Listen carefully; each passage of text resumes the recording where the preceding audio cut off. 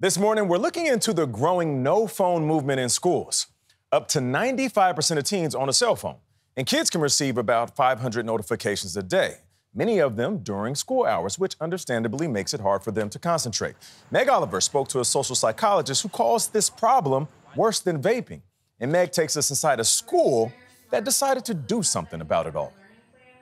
For students at Newburgh Free Academy in New York, the first assignment of the day, locking their phones in pouches made by the company Yonder for 7 hours, including lunch. It was a bit of a shock for some students when the policy was introduced 4 years ago. I was ready to start a petition, bring it to the principal, stop it real fast. But no one signed 17-year-old Tyson Hill's petition, and now he loves attending a phone-free school. Why is this approach better?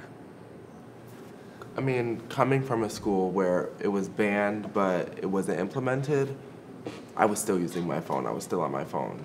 Here, students walk with their heads up in the hall, socialize and laugh in the lunchroom, and focus on what teachers like Dennis Marr are saying. That's the beauty of this. It's a game changer, yeah. It's night and day. I saw kids' faces again.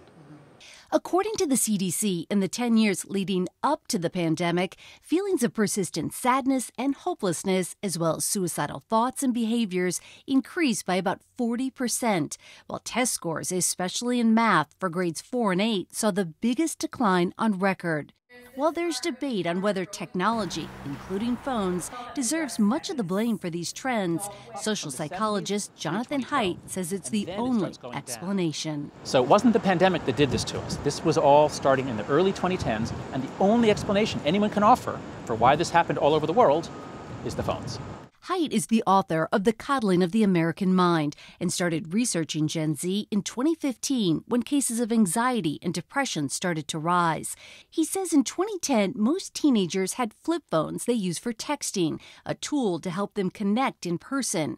But between 2010 and 2015, smartphones changed the landscape, inundating people with notifications, group chats, and social media.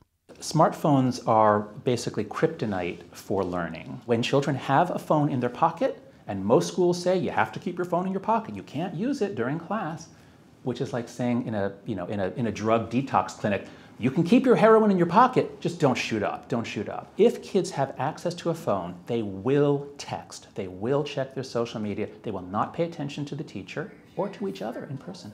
Back at Newburgh Free Academy, students lock up their phones and leave them in the classroom all day.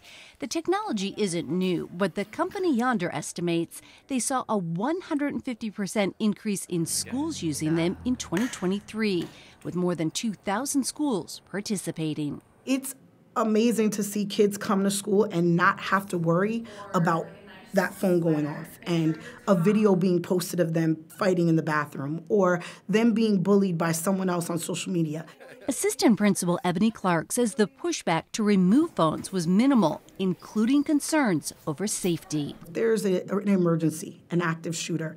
That phone going off makes them a target. Yonder pouches cost between $25 and $30 per student.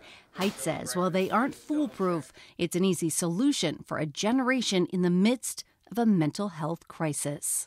This was a disastrous experiment that we began in the early 2010s. We didn't know any better then. We know better now.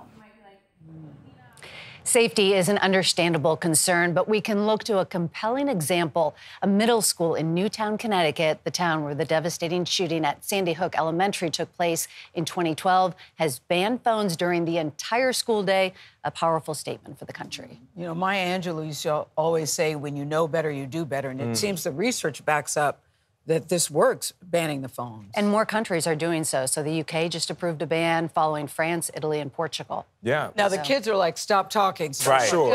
I have a house full of teenagers. Yeah. So when it comes to feeling ostracized, the drama, the gossip, not feeling like you're included or measuring up, or just overall FOMO, the common denominator is always the phone. It always goes back to that phone in their hand. So I love this. And it does make them more attentive and more aware and more alert. What a nice break for 7 hours. Right? Give to them a not gift. have to be glued to your phone. Yes. And you said you sort of experienced it yourself when you texted your kids in the middle of the school day and they texted right respond. back. You're like, wait a second.